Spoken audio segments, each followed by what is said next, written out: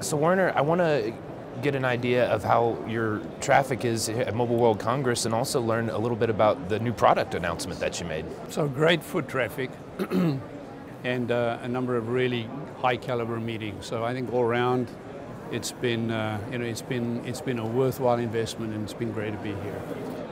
And then Cel-Fi QUATRA 4000, right? It is, yes. Tell me a little bit more about it. So our new product, not the last, but the latest in the family of QUATRA. QUATRA 1, QUATRA 2, QUATRA 3000, and 4000. Typically, people like to ask us the question about, is this primarily a multi-carrier or a multi-mobile network operator product? And yes, it is.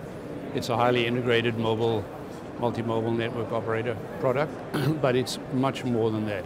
It sort of is in line with our objective to create scalability in our own business model, in the business model of our integrators, and then also in the class of technology. So the product is scalable, however it enables scalability of service to our integrators, and it really drives scalability within our own business models. And you also now are supporting TDD, so I was hoping you could contextualize that for me. Why is that significant? Well, it's kind of, it's significant, and it's really just an extended part of where things are going, right? It has bearing on Sprint in the United States, very specifically Band 41, as you know. Obviously, it's a very competent and efficient data carrier. But internationally, as you know, we have a very large international customer base, and of course, Asia, and now even more recently, Australia and the UK or Europe are sort of asking more and more TDD type questions and the type of support. So really the significance for us is QUATRA 2000 supports TDD, but the level at which we support TDD now in QUATRA 4000 is far more significant, leading to a much more efficient outcome. So you've got 4000, you got a 4-carrier solution. What does that mean for 1000 and 2000? Do those continue on? Yeah, superb question. 1000 and 2000 will live on indefinitely. Internationally, 1000 is still the mainstay of the international effort, because most of that is in deregulated markets. Those dictate carrier involvement and carrier approval, so that most of those installs tend to be single carrier. The ones that tend to be multi-carrier will install multiple QUATRA 1000s, and that enables us to circumvent any of the regulatory and other type circumstances. From a QUATRA 2000 point of view, cost becomes a really important thing for QUATRA 2000, coupled with the fact that if really you're only required to provide AT&T and Verizon, then cost efficiency will prevail, and at the end of the day, the QUATRA 2000 will do the job, and there necessarily won't be a need to go to QUATRA 4000.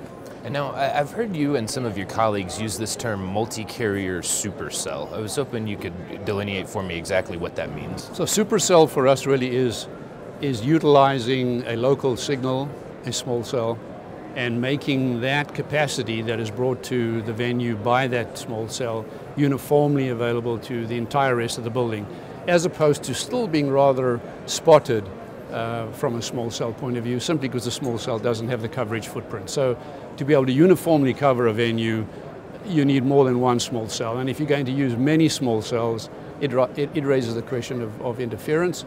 And so a cleaner, more predictable, efficient and cost-efficient outcome would be to use our product aligned with or in partner with a small cell, coupled to a small cell rather than off-air, to drive the coverage and make use of the enhanced capacity. And I know you guys are never resting on your laurels and continue to push, so what's the outlook for 5G? The outlook is inevitability, I guess, right? We're a pragmatic company.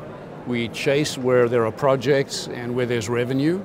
So one of our challenges with any emerging technology like 5G is timing it from a revenue point of view.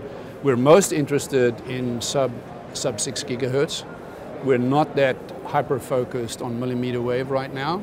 Having said that, time will dictate how prices decrease for components, what the use cases and the applicability of these certain technologies are on certain venues.